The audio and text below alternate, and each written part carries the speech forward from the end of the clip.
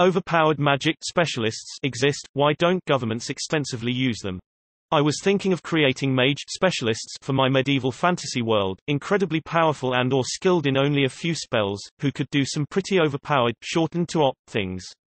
But some of the concepts I keep thinking of would logically break the medieval setting, threatening to create plot holes or inconsistencies that I want to avoid. What are some good reasons why this world's governments wouldn't extensively hire, train, or conscript magicians?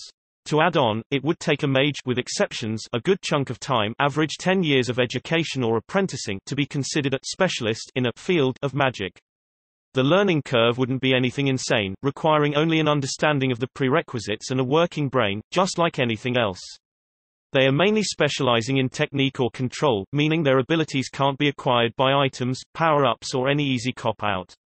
If they are truly a specialist, they can use their magic without major difficulty, for less mana and in very creative and ingenious ways.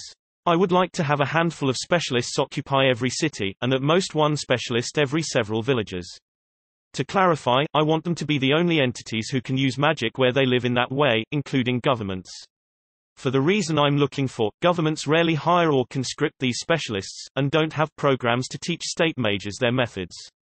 Specialists might be willing to work with secret societies or private institutions, like guilds or private schools, but mostly work at the individual level, teaching their successors mostly. Any suggestions would be greatly appreciated. Governments and military leaders require obedience and loyalty. If they have high-powered weapons, they want the people who wield those weapons to fire them when and where they are told to, without argument or hesitation.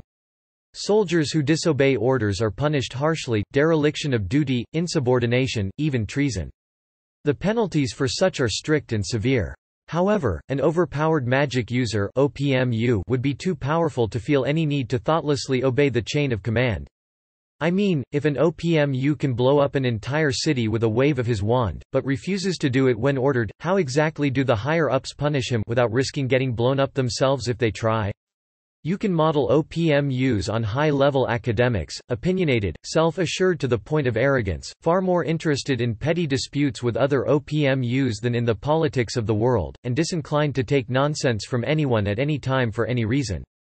OPMUs won't do anything unless they want to, they have too much raw power to be controlled or threatened effectively, and successfully attacking one OPMU risks incensed retribution from other OPMUs who may not have liked the first OPMU, but thoroughly resent that normal people would dare to interfere with magical issues in such a coarse way. As Tolkien put it, do not meddle in the affairs of wizards, for they are subtle and quick to anger.